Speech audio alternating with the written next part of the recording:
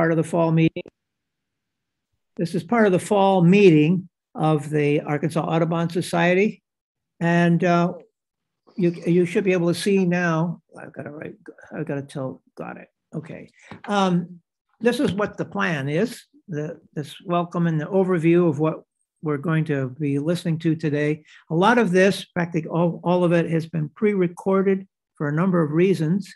The first thing we're going to look at is plastics, innocent victims, and these are wildlife victims, but there's a lot of information here also about how the plastics are impacting us. And then we have a 5-minute book review of Talamay's newest book, The Nature of Oaks. And then we'll return to the topic of plastics for 15 minutes. And Dr. Ruth will tell us some of the things that we can do to decrease our use of plastics. And then we have a short book review of a fiction book, Ministry for the Future. And then we'll wrap up with a BioBlitz from a instructor, a teacher who applied for a grant from the Ruth Thomas Fund, at which we provided, and she was able to go out to Wyoming and attend a BioBlitz. And what's interesting to me is that she has taken those ideas and already starting to put them to good use back here in Arkansas. So that's what's up. Next. All right, this is Terry Root's presentation. Dr. Root is a emeritus professor from the University of what? Stanford. Stanford, yeah. And she's also a Nobel Prize winning, Peace Prize winning member.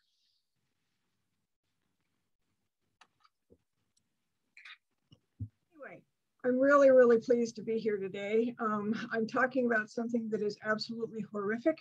It is a very tough talk to listen to, but please stay with me because at the end, I'm going to go through and talk about the fact that we have a lot of hope because there's a lot of things that we can do. We can really make things much, much better for the innocent victims that are being affected by plastics, like this poor bird, this poor stork. Thank you, Jim. This poor stork has to live its life looking through a plastic bag. So anyway, but if you'll just stick with me and I'll talk to you about the good things that we can do about plastics, because there are a lot of things, but it is a horrific story. So let me talk a little bit about what I'm going to be talking to you about tonight. My husband is trying to get our dog. I'm going to talk first about the facts about plastics so that we understand what actually has happened.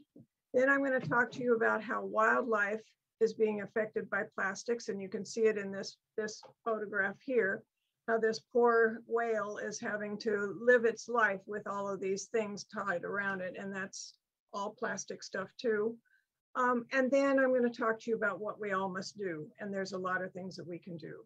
Now, this horror story started back in 1907. And Leo Baekeland was the first person to actually fully synthesize the plastic polymer. And he invented a thing called Bakelite. And it took about 40 years, but after about 40 years, we had quite a bit of plastic. So by 1950, we had 2 tons of plastic, 2 million tons of plastic being produced. And you can see as you go up by each decade, it's going higher and higher and higher and higher and higher and higher. In 2020, we had 435 million tons of plastic produced in the world. That's a lot of plastic. And now what they're projecting is for 2050, we are going to have 1,750 million tons of plastic being produced. Holy mackerel. That's a lot of plastic. And I hope that statistic is actually wrong. We won't go that high, and I'll explain to you why. So since 1907, we have actually created 9.2 billion tons of plastic. Since 1907, 9.2 billion tons. I have a hard time with big, big numbers like that. 9.2 billion tons. How much is 9.2 billion tons? Well, it's equivalent in weight to 25,000 Empire State Buildings. That's how much plastic we have produced over the years since 1907 when it was first discovered. 7 billion of that 9.2 billion is now waste. And that actually is probably a low number. And that then is equivalent to 19,000 Empire State Buildings has been made into waste. And we have to understand, plastic never disappears. Plastic is always around. It doesn't biodegrade. All it does is it breaks up and gets smaller and smaller and smaller. The only portions of plastic that we don't have anymore are the portions of the plastic that have been incinerated. And incineration is not a good idea. It causes a lot of pollution. A lot of harmful chemicals are released into the air. Now, the thing that is true about plastic is plastic comes from oil. And 6% of the world's oil production is used to make plastic, 6%. That's a very large percentage. And for 1 pound of plastic that is made, 6 pounds of CO2, which is a gas, so it doesn't weigh very much, but 6 pounds of CO2 goes up into the atmosphere. So if we have 9 billion tons since 1907, that means of plastic, that means we have 55.2 billion tons of CO2 going up into our atmosphere. Oh my gosh, that's a lot of CO2 going into the atmosphere. Okay, let's talk about this 9.2 billion tons of plastic that has ever been made. 30% is still in use. Now that's a misnomer because when it says it's still in use, we're talking about things that were probably put together in maybe 1960, and we're assuming that that's still in use. So we have a lot of plastic in cars. So that's considered to be still in use, but many of those cars aren't still in use. So it really is a misnomer. There really isn't 30% still in use. But anyway, what this really is talking about is 30% of the plastic that has ever been made has been made into something that was more than single use. So it was made for cars, for also, you know all the different things that plastic has been made for that's not single use. 8% has been incinerated. And that is really quite problematic because of all of the toxic chemicals that are put up into the atmosphere because of the incineration. It's not good. 9% has been recycled. People are always telling me, Terry, we don't need to worry about about plastics because when we're having plastics, I make sure that I recycle it all. Well, most of the recycling that you and I put into our recycling bins goes into the landfill.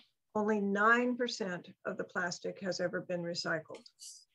And 53% is in landfills or in the oceans.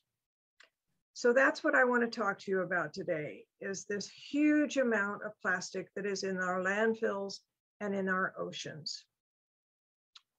Now, 8 states have banned plastic bags. That's really good. So here are the 8 states, and then there's also Washington, D.C. has actually banned, you know, I just remade this slide and I'm wrong. It's 10 states. I'm sorry, there's a mistake on that. It's 10 states have actually banned plastic bags, and you can see them up there. New Jersey and Washington just came on board, and I just remade this slide and I didn't change the 8. I apologize. But anyway, it's 8 states. But guess what Florida has? Florida has banned the banning of plastic bags. We cannot ban plastic bags in Florida. Coral Gables, the city, Coral Gables, took this all the way to the Florida Supreme Court, saying they had a right to say that they were banning plastic bags. And they weren't. They lost. They lost in the Florida Supreme Court. So here in Florida, we cannot ban we cannot ban plastic bags at all. Now, there are 17 other states that have banned the banning of plastic bags, and you can see them all here. But there are also some cities. Boston has banned plastic bags. Chicago has banned plastic bags.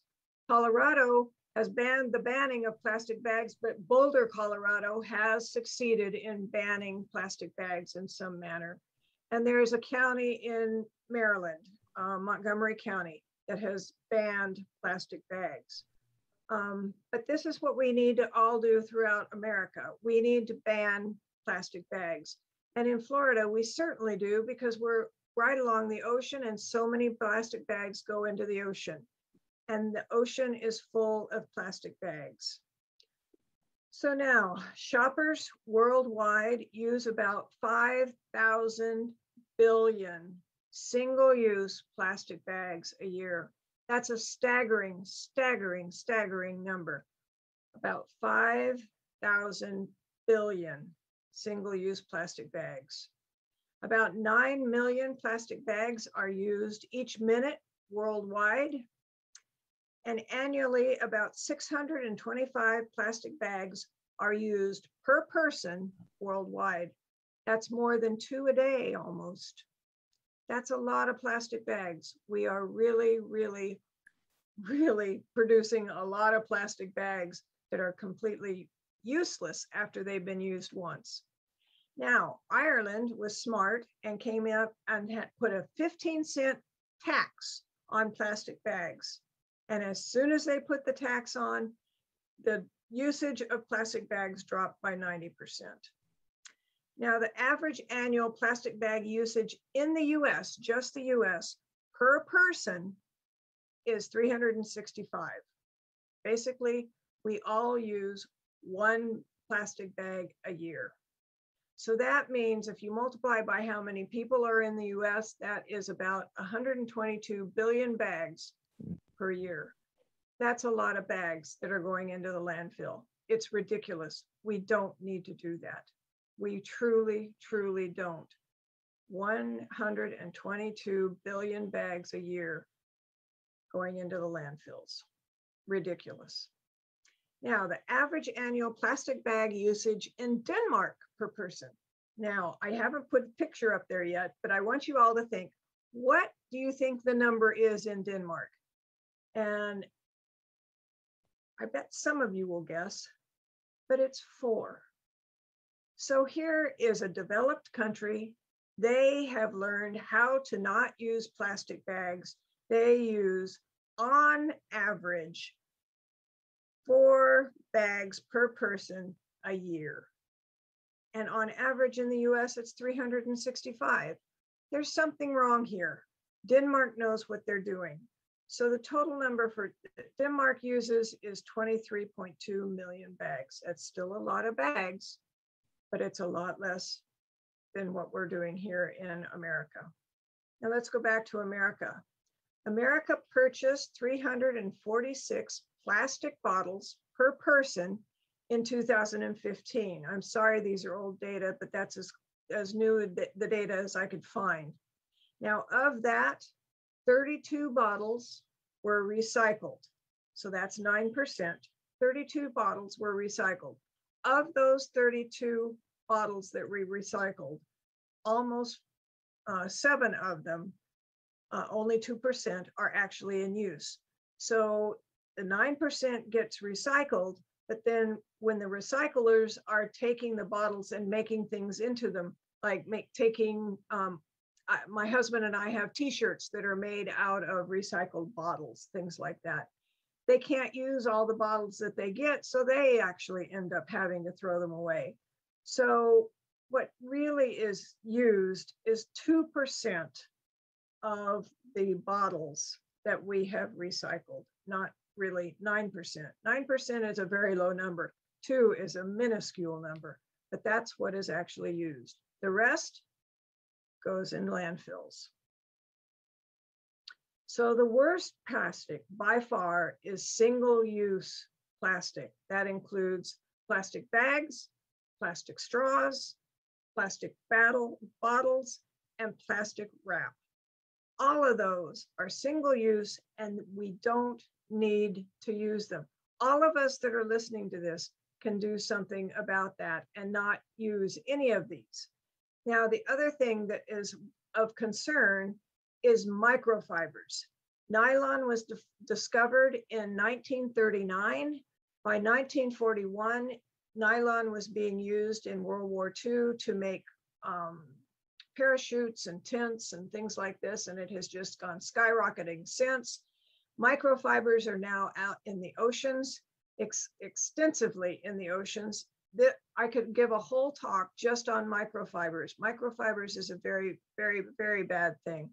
And it comes from things like polyester and nylon and rayon, things like that. But they're very, very, very bad too, because they're floating in the oceans. And I'll talk about that in a minute. So this is what happens to plastic.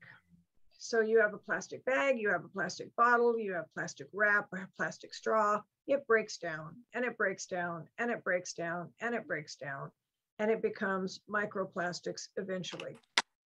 But about 8.8 million tons of plastic are dumped in the ocean every single year. Holy mackerel, 8.8 million tons are dumped into the ocean. So let's go back to my Empire State Building, because that helps me understand what this big number of 8.8 million tons actually is. Let's assume that we had 8.8 million tons of Lego bricks. I have grandnieces and grandnephews that absolutely love Lego bricks. They will do anything for Lego bricks. Well, if we had 8.8 million tons of Lego bricks, we could build 19 life-size Empire State Buildings and have some Lego bricks left over. That's how much plastic is going into the ocean every single year. That's a lot of plastics. Our oceans can't survive this. It just can't. Now, where in the oceans is this? We have 5 gyres in the ocean currents, and a gyre just says that it just is making a kind of like a circle. Here you can see the Southern Pacific gyre here that I'm using my cursor on. The Northern Pacific gyre that is up above that is the big one. And that is because it's coming from the United States and it's coming from Asia and to some extent, but not much, from Australia. But this is where the big area is. This Northern gyre covers 600,000 square miles. That's the size of Alaska and South Carolina put together. Or if you want to think about it a different way, take 6 Colorados, and that makes up how big the gyre is in the North Pacific. So this North Pacific gyre is huge. The other 4, there are 4 other gyres here. They do have plastics in them, but not nearly as many as in the North Pacific gyre. Microplastics, again, this is plastics that have been broken down and broken down and broken down, have been found in the Antarctic sea ice. Holy mackerel, all the way to the bottom of the ocean, of the Earth. And they've actually been discovered near the summit of Mount Everest in 2020. So microplastics are getting around everywhere. Plastics are everywhere. That's basically what the bottom line is. And here we have a cartoon, free hammocks all over the town. It's like a miracle.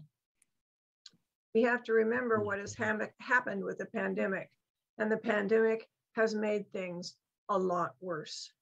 This is a collection of masks that were found on the shore, very small area shore that this man had collected. Now, the thing with plastics is that plastics have a lot of chemicals in them that are very toxic to us.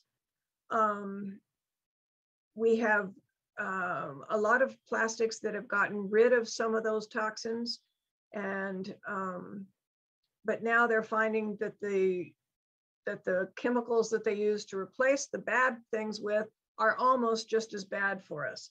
So plastics in general, if you ingest them, are very bad. The other thing that happens with plastics is they act like a sponge, and they actually will absorb other chemicals. So they're absorbing DDT, DDE, PCBs, on and on. I don't want to read the list, but there's a lot of things that the plastic can have in with them. But the plastics themselves have a lot of bad chemicals also. So we're getting a double whammy when they are ingested.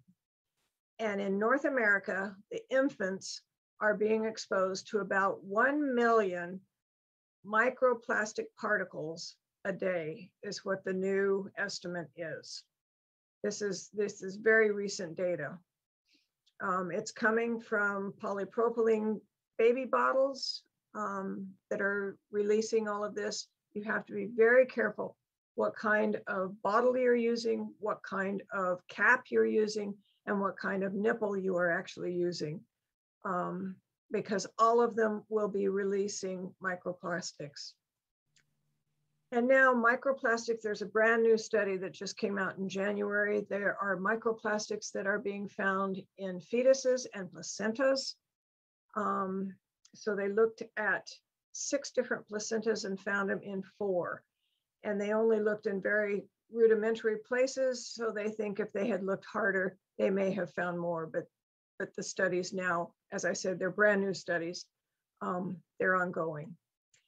And basically all of us, each one of us consumes about 1 credit card worth of plastic per week.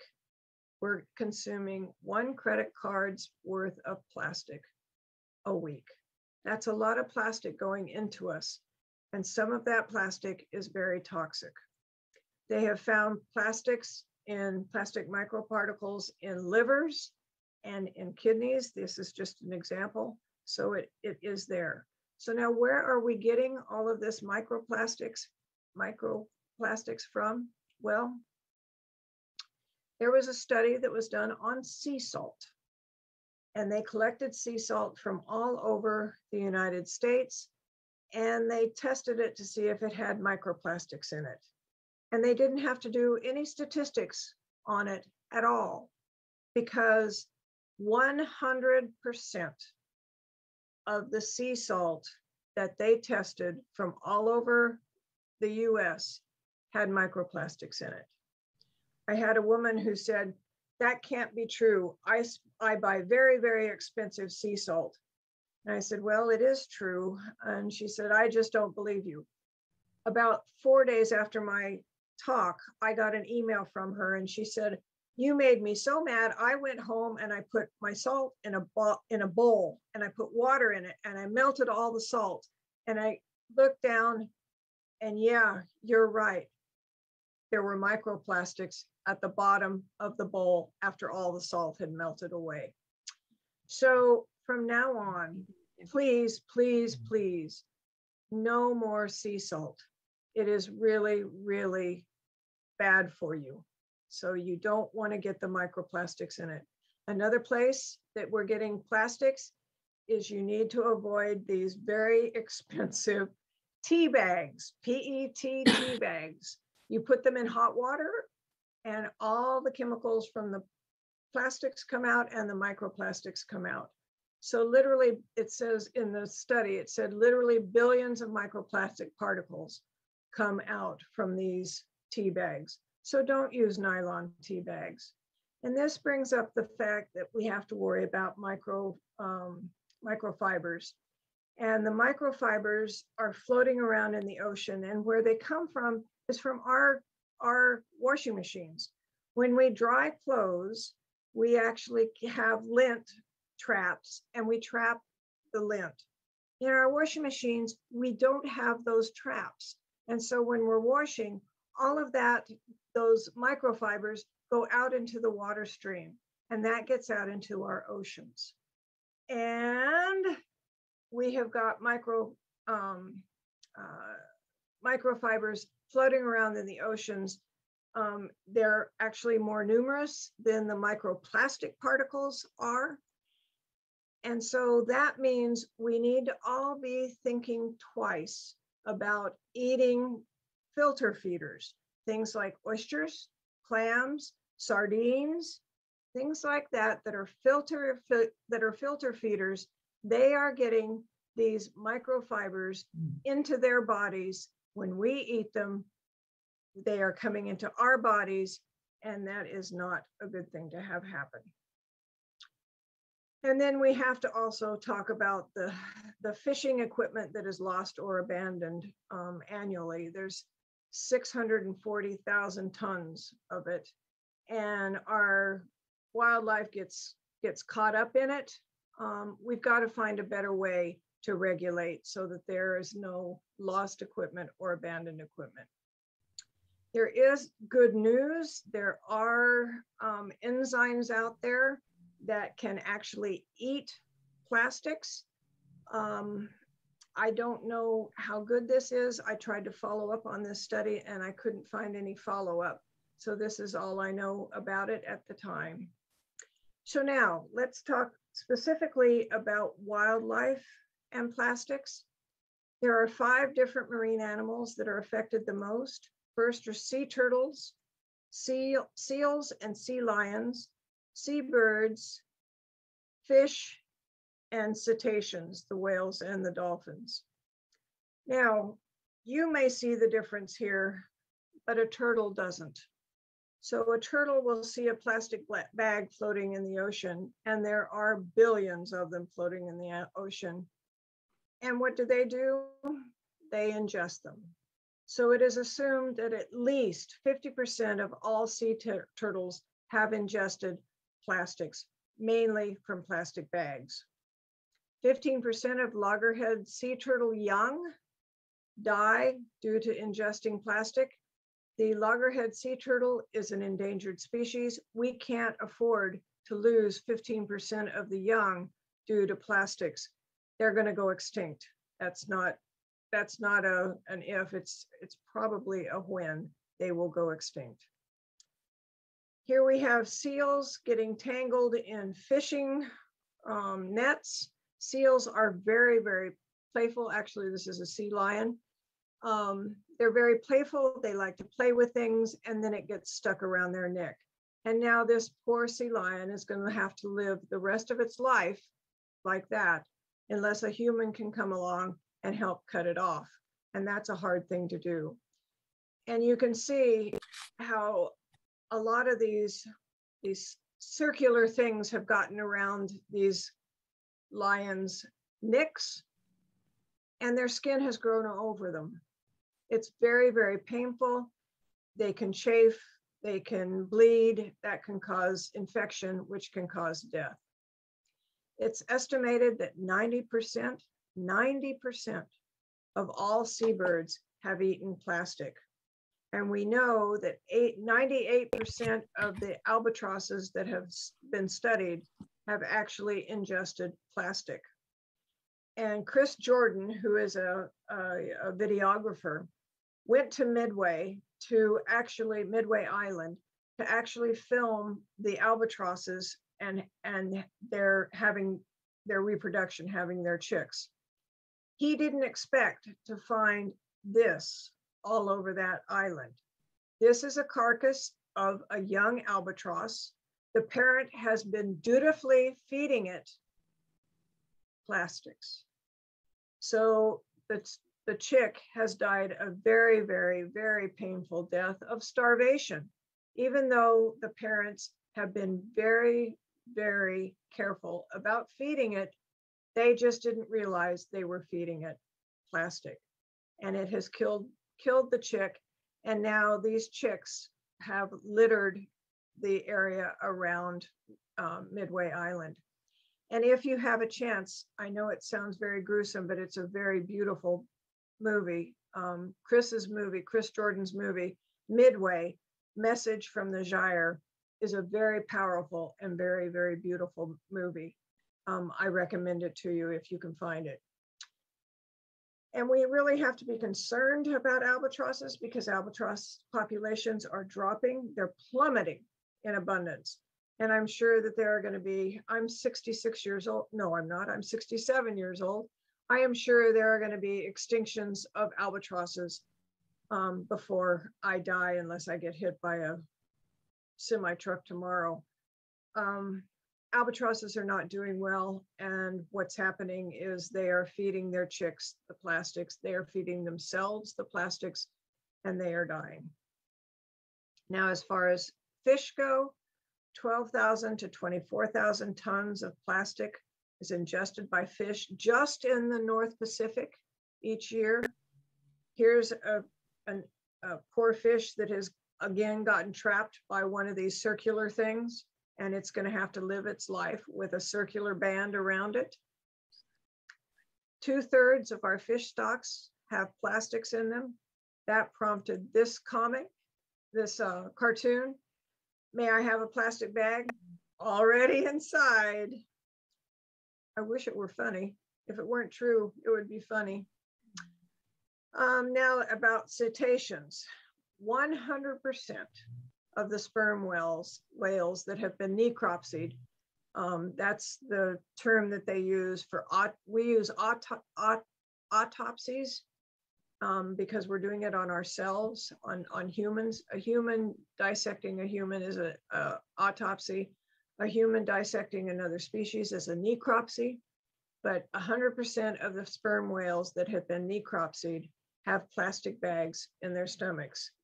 And I think it was last year or the year before that, a beautiful male sperm whale washed up on the shore somewhere in Europe, Ireland, I think, I don't remember where. And it had 220 pounds of plastic bags in its stomach. That's a lot of plastic bags to have been eating and thinking that it was getting nutrients, and it's not. This is from the Clearwater Aquarium. The dolphins in the Gulf of Tampa Bay have been studied for 40 years. And this is a young dolphin, and the mother knew that the young dolphin was in trouble. So it brought the baby to the aquarium and waited until it saw somebody that it knew. It started making a ruckus. That person went out, looked at what was going on. They put up a boundary to keep the mother, here's the boundary, the net in the back, keep the mother and the baby in the area. So some people went out and held the mom. They took the baby and untangled the baby and released the baby. So there are success stories like this, not many, but there are success stories like this. Now, there are also animals that are being affected that are not marine animals. This is a coastal animal. This is a black oyster catcher that got plastic on its bill and it could no longer feed. So it too starved. And those damn stupid 6-pack holders, we got to do something about. Here's a turtle got stuck in one of these, and it has been able to live its life. It has an hourglass figure now. But anyway, it couldn't break through this, and it had to live its life that way. That's a hard thing to do. So anytime, please, anytime you have something that is circular, each one of these holes, this one, the little one, the big one, the one that holds the can, all of them need to be cut open before you throw anything away. Anything that is circular, please cut it open. This is of a wolf in India, and they don't have guns to dart things with and put them down so that they can put them to sleep and then take care of them. But this is a success story. This was a wolf that was in India. It was so weak from not being able to eat that a bunch of rangers went in and tackled it, literally tackled it, and pulled the jar off of its head, released it, had no idea if it was strong enough to eat, but it was strong enough to eat. And they did later find it, that it was still surviving. So there are surviving cases. But even on land, we have animals that are being hurt by plastics. And then again, this tangling that goes on. Okay, so now what we all must do. This is an unsung hero. I intentionally, this was in 3 parts, and I intentionally covered the first 2, and we'll come back to Dr. Ruth's 15 minutes of suggestions on what we can do. But I thought maybe a little break would give us a chance to think about what we just heard and saw. This is a sign, by the way, that we saw in Costa Rica in the entrance to a rainforest. A savage is not the one who lives in the forest, but the one who destroys it. Next, we've got a book review from Pam Stewart. Don't need to introduce her too much, I think, from knowing the people who are on this. Anyway, Pam is the driving force behind the Arkansas Audubon Society Bird-Friendly Yard Certification Program, and she's very interested in the work of Douglas Tallamy. Take it away, Pam. This is The Nature of Oaks, the Rich Ecology of Our Most Essential Native Trees by Douglas Tallamy, my review of the book. In July of 2000, Douglas Tallamy and his wife purchased land in eastern Pennsylvania for a new home. After clearing a former hayfield of invasive multiflora rose, autumn olive, and Japanese honeysuckle, they planted a white oak tree. No other oaks grew within a mile of the property. Thus their surprise the following spring to find oak seedlings appearing in patches of soil left bare from the invasive plant removal. This is the first of many mysteries with which Tallamy peppers his writing to pique the interest of the readers. You may know of Doug Tallamy as the entomologist who wrote Bringing Nature Home, and thus wonder why he has chosen to write about trees. Oak trees. I can tell you after reading this book, oaks support 897 species of moths, 33 species of butterflies in the United States, enough to keep an entomologist happy. But that isn't all.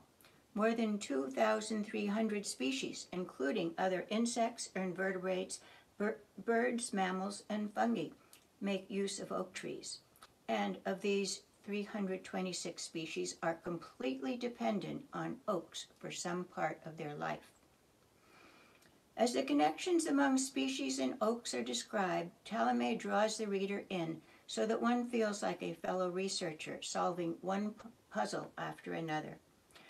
For instance, those many oaks that sprouted in the former hayfield, a photo of a blue jay in flight with an acorn held in its beak reminded Tallamy that the jay family is known for caching nuts. And what better place than freshly turned soil? Remembering where up to 4,500 acorns are cached is beyond a blue jay's memory. So oak trees are planted by blue jays, while jays benefit from a winter store of protein. Each chapter in the book is a month in the life of an oak, beginning with October as acorns ripen. There is the mystery of why boom and bust acorn years occur, and why some oak species hold on to their dead leaves for so long. November is a feeding frenzy, with many animals relying on oaks for their winter protein. In one chain of events, the female of a curculio weevil lays an egg in an acorn, the larva feeding on the nut meat during the winter, and in spring, leaving an empty shell perfect in size for a colony of tiny ants to inhabit until after another ant colony arrives and enslaves the first. He describes the yellow-vested moth as a dapper little guy. However, scientific names and information are presented so that scientist, teacher, or tree hugger all have reason to read and be amazed and enjoy. In midwinter, kinglets, chickadees, and even owls have been found with stomachs full of caterpillars. Another mystery. The answer, of course, having to do with oaks. Springtime in North America offers tender, fresh foliage, and emerging insects make migration's long, dangerous flight worth the risk. Birds arrive at exactly the right time to find insects on tender, fresh spring growth. Insects that can be turned into baby food, and oak trees providing the majority of them. Talame reports on the many connections that exist among oaks, other species, including ourselves. The shade and transpiration of large trees moderate climate, making homes more comfortable. Oak leaf litter protects soil, slows rainwater runoff, providing insects with cover during various life stages.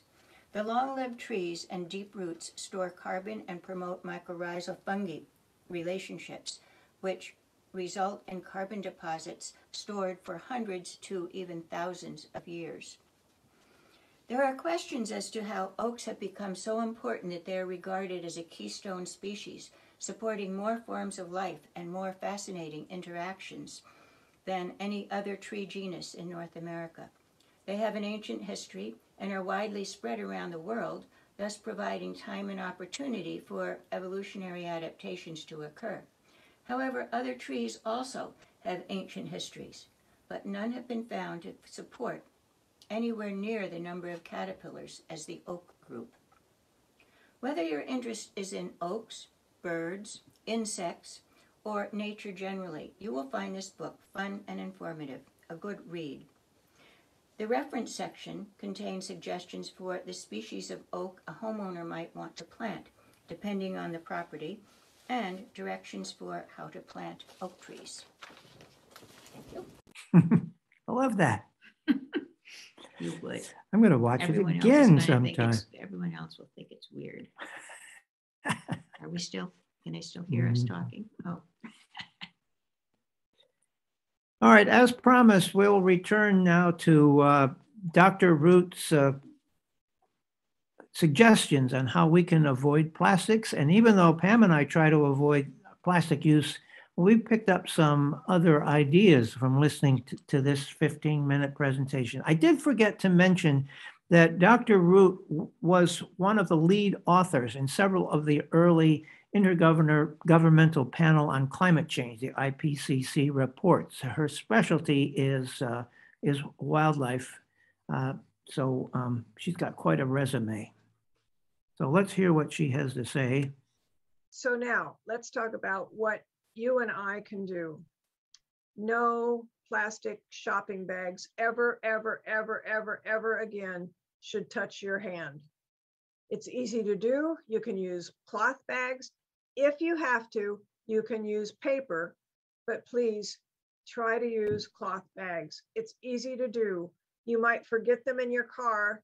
My husband had a hard time remembering to take his bags in, and he'd be halfway through shopping and he'd say, "Oh, nuts, I forgot the bags in the car." And he went out and got them. He says it only took 3 times for him to finally train himself that every time he goes to the grocery store, he first stops, gets the cloth bags out of the trunk and goes into the grocery store.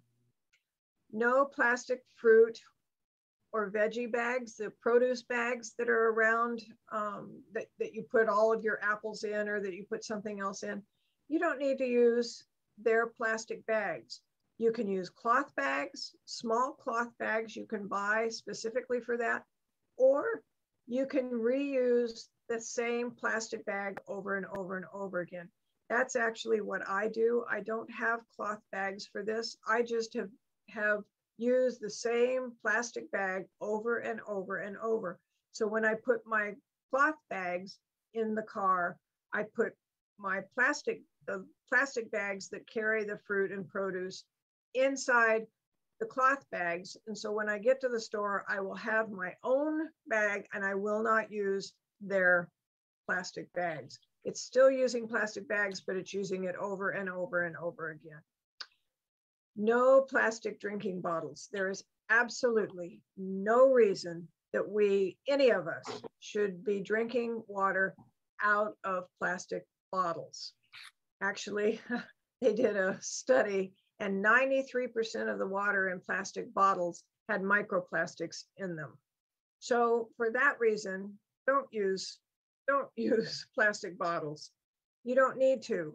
It's easy. You can use metal reusable bottles and you can fill them up at drinking fountains or at sinks. They're easy to do, just do it. No other types of plastic bottles. You have a choice. You don't need to buy milk in a plastic bottle or orange juice in a plastic bottle or even Tide or OxyClean in a plastic bottle. So you can use orange juice and milk in paper cartons. You can do that. And you don't need to use detergent bottles at all. You can use a thing that comes from True Earth. You can order it from Amazon if you want to.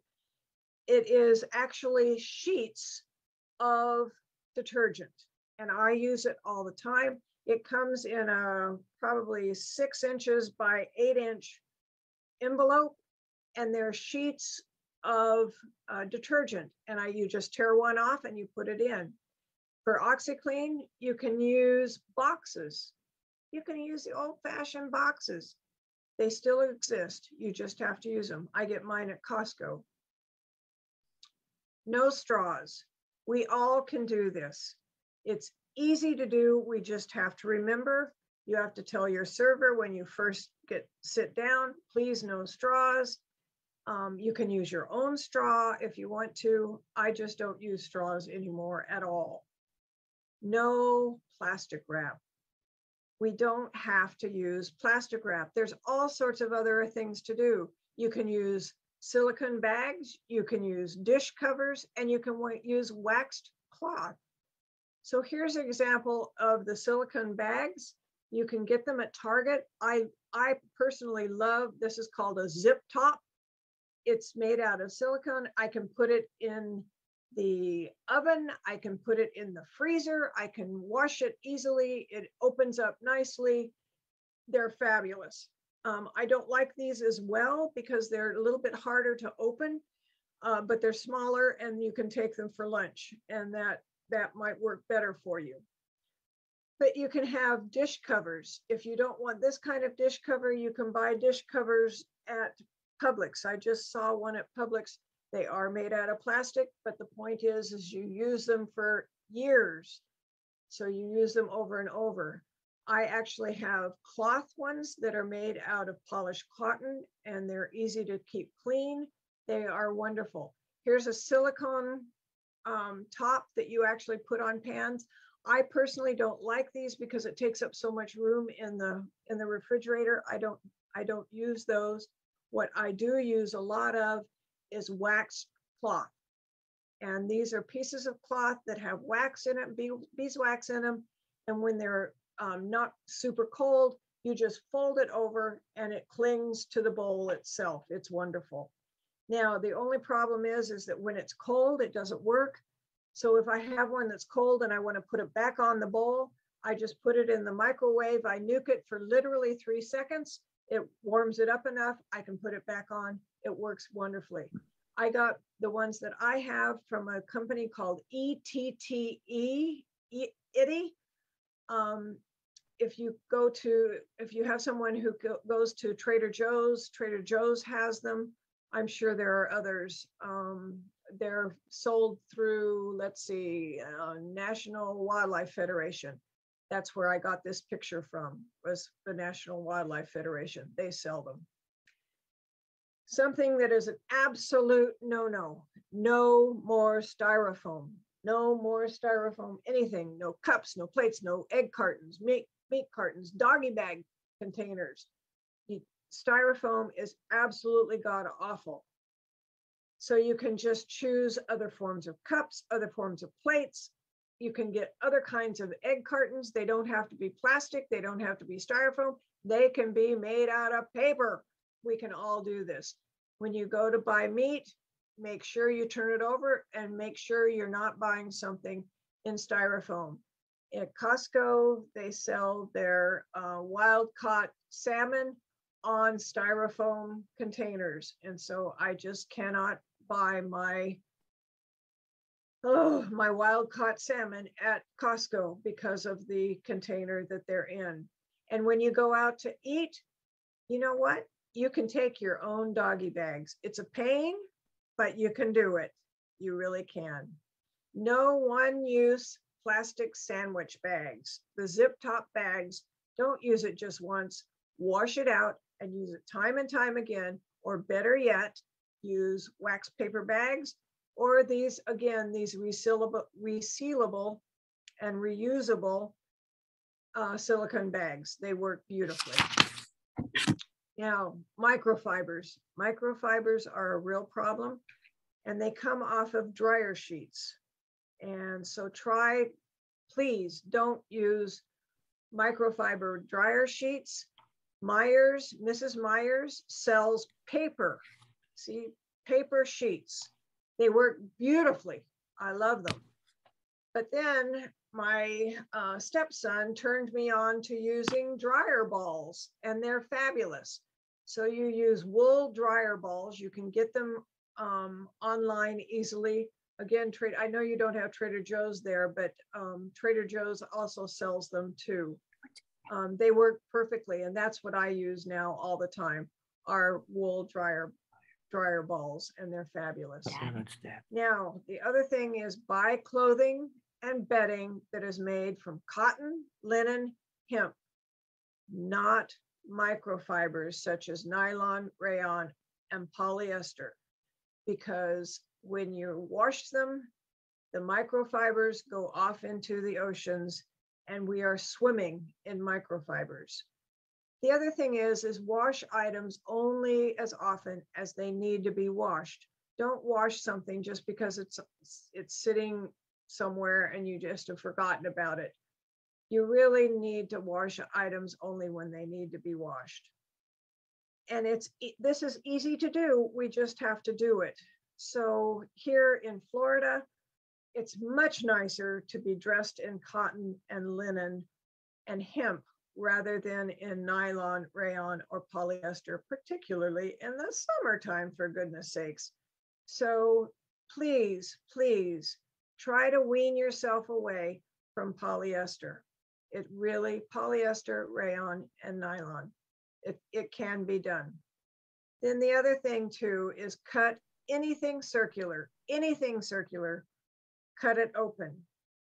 And this goes for the handles of garbage bags.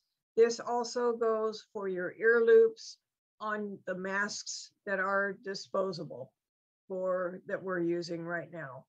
Anything that is circular, please cut it open.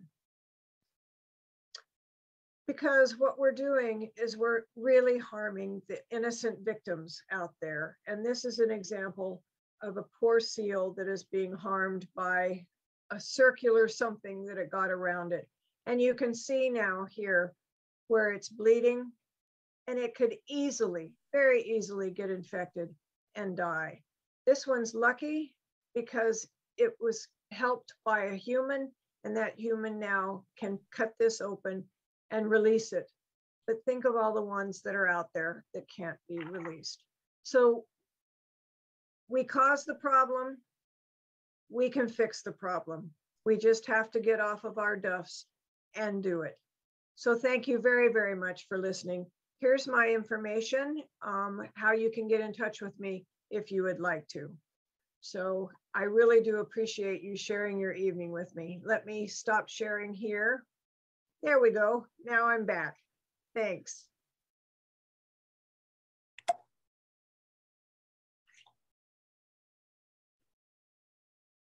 I'm glad you got to see Terry there at the end. She would have done this live, but I hated to ask her to do that because I know she's very busy. I don't know why this screen is dark or white, but this is a very brief mention of we had a nonfiction book. This is a brief mention of a fiction book, Ministry for the Future. It actually is not very far into the future. It takes place in 2035, so right down the road.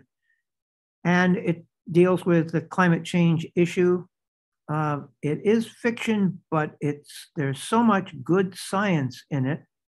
It's a little bit of a difficult read, but I think it's well worth the effort. We almost gave up on it, and we're so glad we did finish. Kim Stanley Robinson is a well-known science fiction writer. It is not character-driven. There are some characters that you begin to care a little bit about, but that's not the focus of this. This is how the world deals with climate change, and it begins with a horrendous heat wave in Uttar Pradesh, India. This is a state along the border with Nepal, and it's often hot there, but this time the heat in this fictionalized version stays for weeks on end and then intensifies, and night brings no relief. There's a young American aid worker there called Frank May. He does what he can to help, inviting his neighbors into the air conditioning offices to cool themselves. And then the power goes out. Then the agency's generator and window units are stolen by a gang of armed young men. The heat kills millions of people. And that's the beginning of the book. And surprisingly, Frank's part of this fades in and out of the story. And we also are introduced to Mary Murphy, who was made the director of the Ministry for the Future. And all the nations got together to create this ministry after their frustration for the lack of progress on the Paris Climate Initiative. So that's the setup for this. And as I said, there's a lot of science in it. Well worth the time to read it. It is 500 some pages long, but it keeps, as I hear things happening in the news, I keep thinking, oh yes, he predicted that in the Ministry for the Future. So anyway, that's our nonfiction, our fiction book recommendation. The last thing we're going to do is, and this is not the least by any means, Amber Cobb is a teacher and an education leader here in Arkansas, and she applied for a Ruth Thomas Fund grant, in which we are so glad that we were able to help her attend a Wyoming BioBlitz. And we really hit the jackpot when we helped Amber attend this BioBlitz. As you'll see, she's already putting together the information that she learned from there to help students here in Arkansas. I'm going to let her describe what her occupation is and what her ideas are.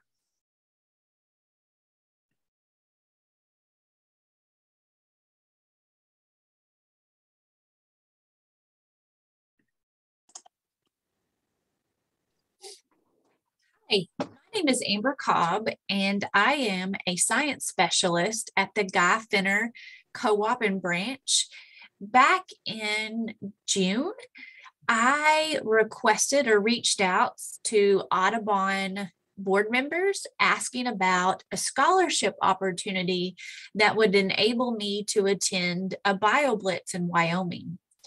And so as part of that scholarship opportunity that I was awarded, I was asked to present on my experience at the Wyoming BioBlitz.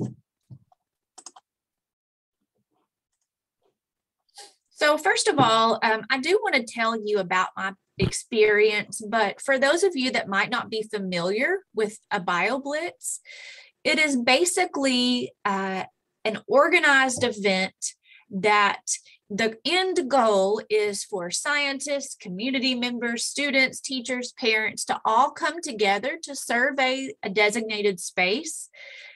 to find out what kinds of animals, what kinds of birds, plants, insects, all different types of wildlife that are in a certain area. And then also scientists can use that data to determine the health of the ecosystem. But then also it is a great educational opportunity for the participants. And it was especially a great opportunity for me to learn more about how a BioBlitz actually happens, but then also just the content knowledge that I learned about all those different areas of wildlife really helped me grow as an educator.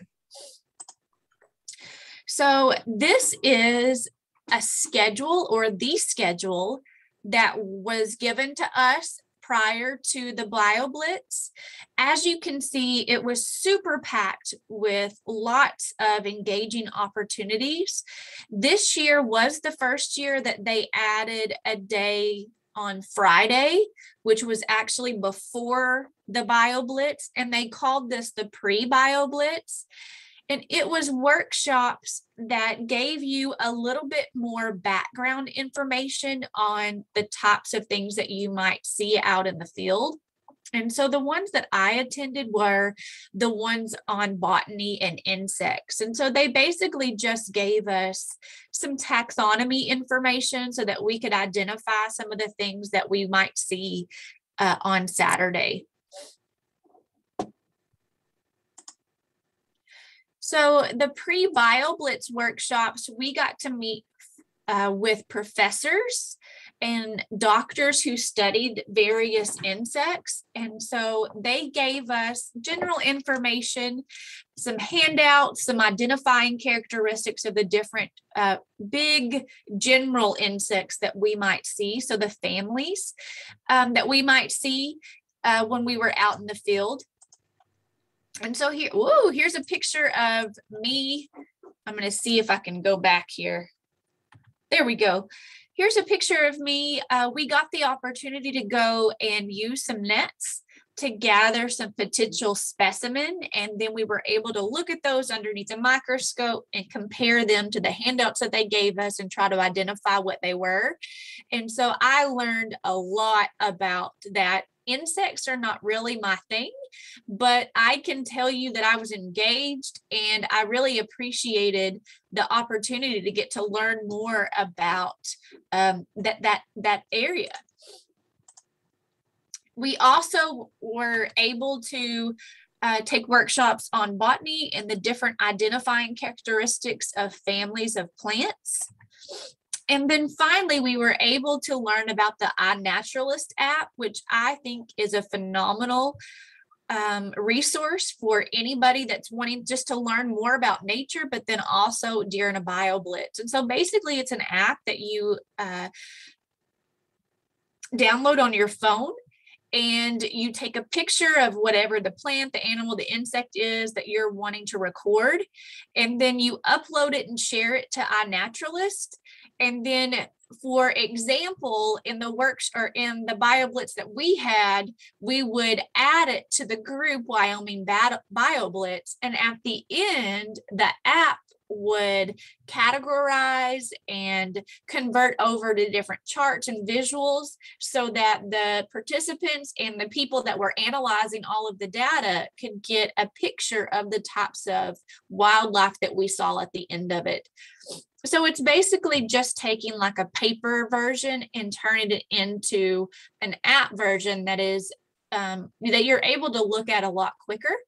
There's also a companion app called Seek, where in my case, students or teachers could identify or look at a certain plant, take a picture of it, and then that app would search its database and help you identify what that specific item was in nature.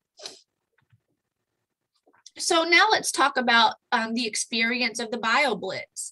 So we rotated through 4 different stations, and each station was more than just looking at or looking for this specific animal or insect or bird.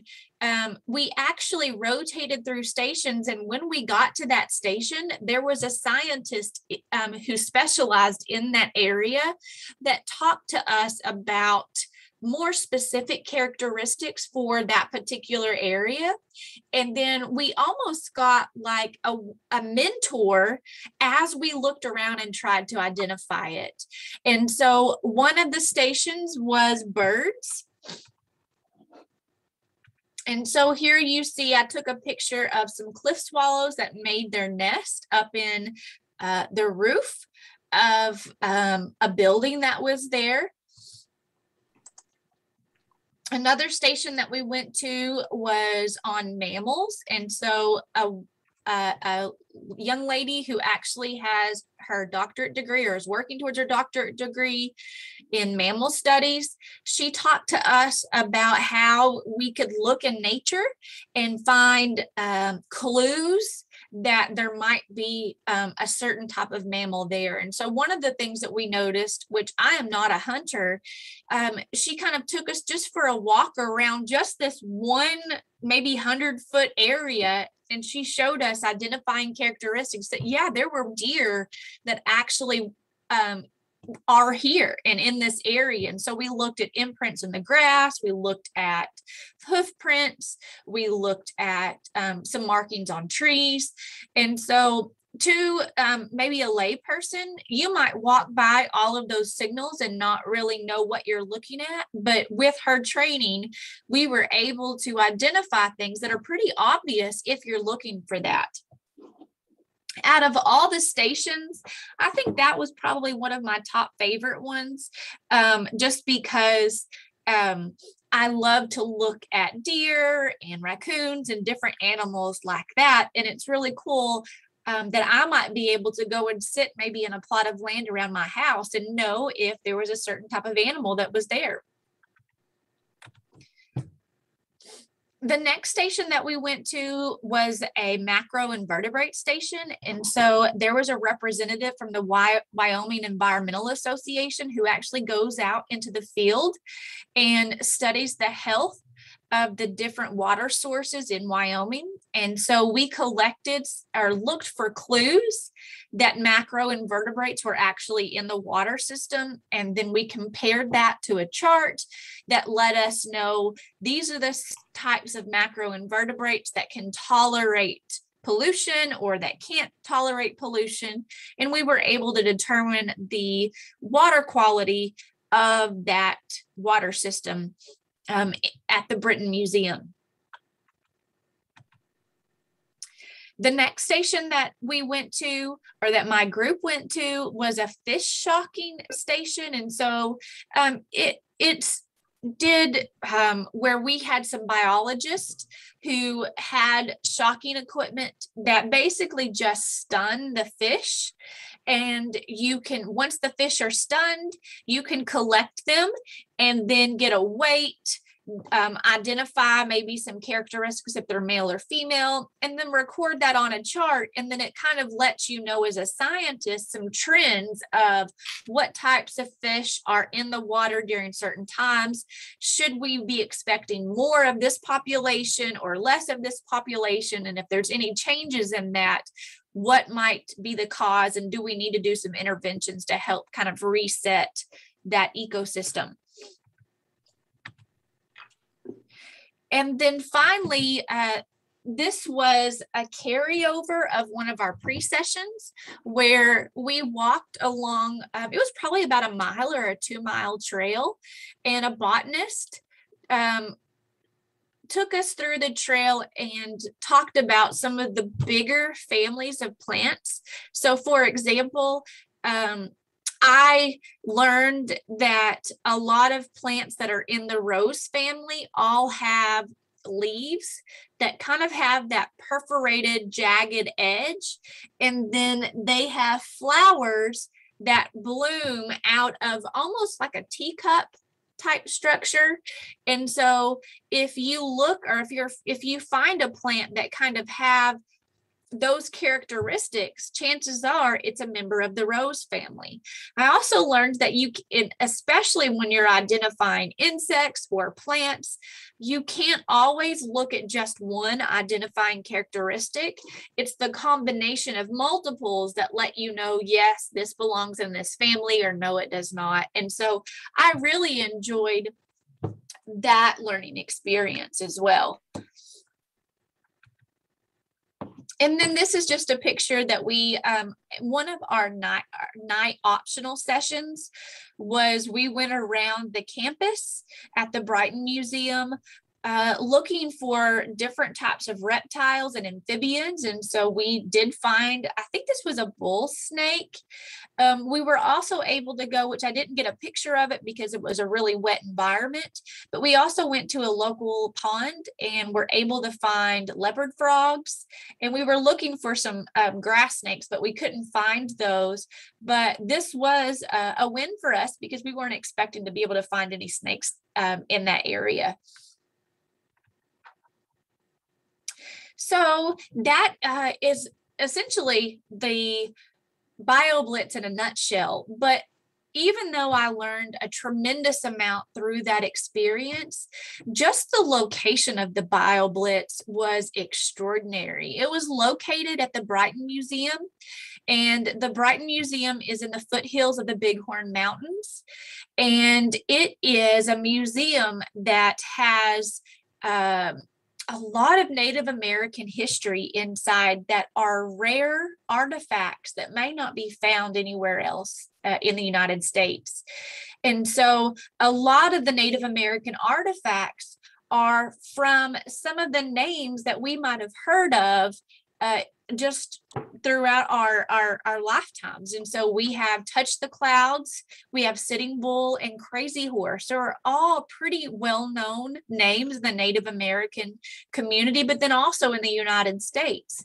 And so just being in an area where their history is so rich and in an area where they were located, it was just a kind of a really special moment for me. Because I have a lot of respect for the Native American community, but it's just a really interesting aspect of our history. And so some of the things that were in that museum are some articles of clothing that were actually worn by members of the tribes of the Lakotas and the Blackfeet. And so they had lots of artifacts that you could look through that were just really mind-boggling. And so finally, I wanted to share with you what my takeaways are from that experience. So not only did I learn a whole lot just for my personal growth professionally, but I also want to take the information that I used and pay it forward in the field that I work in.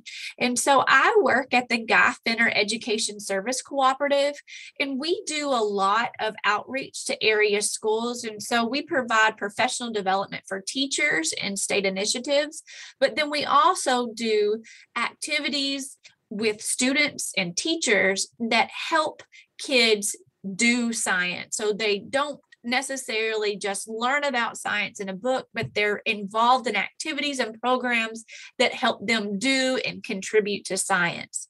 And so my partner and I, we kind of brainstormed, what can we do to extend your experience at the BioBlitz into something bigger that grows and really impacts the schools in our area. And so just by that one experience of the BioBlitz, we thought, you know what, we want to do an eSTEM program, which is an environmental education program through our co-op. And the goals of that are to assist students in developing outdoor environmental skills and experiences, to introduce students to outdoor educational opportunities, to foster an appreciation and responsibility for the natural environment, to enable perspectives on contemporary living and human to nature relationships, and to educate students and community members on native plants and wildlife. And so through that program that was inspired just by the BioBlitz experience that I had, we hope to meet these goals. And so here are the ways that we plan to do that. We want to organize a BioBlitz for area school districts and community members, and we hope to partner with Mount Magazine State Park, local universities, the Arkansas Audubon Society, and the Arkansas Game and Fish Commission to be able to do that. We also hope to facilitate outdoor educational programs like field trips to the local nature center and outreach opportunities for school districts, like taking field trips to local state parks. We want students to create pamphlets or smartphone apps that are that community members can access and look at, that inform them on the native plants and wildlife that they find when they did the BioBlitz. And then finally, we want to provide professional development opportunities for teachers in the area of environmental science, so that they can, if they wanted to, organize a BioBlitz, but also just continue the eSTEM program in their schools. I especially want to thank you for the opportunity to go to the Wyoming BioBlitz, and I hope that you see through this presentation that I don't want it to be something that just stopped with that one experience, that your contribution allowed me to learn about Wyoming, learn about its culture, and learn about the BioBlitz, but then it also inspired me to take that opportunity and pay it forward. And so thank you for that opportunity. And I hope that we'll be able to work on future projects that impact schools. That was excellent. That was excellent. We're so pleased with having met Amber, and I hope you all realize it as Arkansas Audubon Society members that you had a part in that. I'm sure that Ruth Thomas would have been pleased to have taken to help that project as well. We're just about finished here. I want to thank Dan Scheinman for his technical assistance, and the Newton County Public Library for allowing us to use their facility after hours. Only problem is they shut the heat off, so it's a little chilly in here. And I'd like to remind you that the 7 o'clock is the evening program for the Arkansas Audubon Society. The same way you got in to hear this, you can get to hear the Natural State. Wildman Wilson is giving his presentation at 7 o'clock, and at 8:10, there will be the Arkansas Audubon Society business meeting, which is scheduled to only be 10 minutes. These bio bags, by the way, are something that Pam and I have started using that are just great. They really do disintegrate. You have to use them within a year. These are just some other suggestions based on Terry Root's thoughts on how to avoid plastic. So let's see. If you have any thoughts, if you'd like to get a list of some of the products that were mentioned, we don't get any money out of this, send a message to fellowshipofthewings@gmail.com, and I can send you the names of those products that Terry mentioned, as well as some others. So again, thanks for tuning in.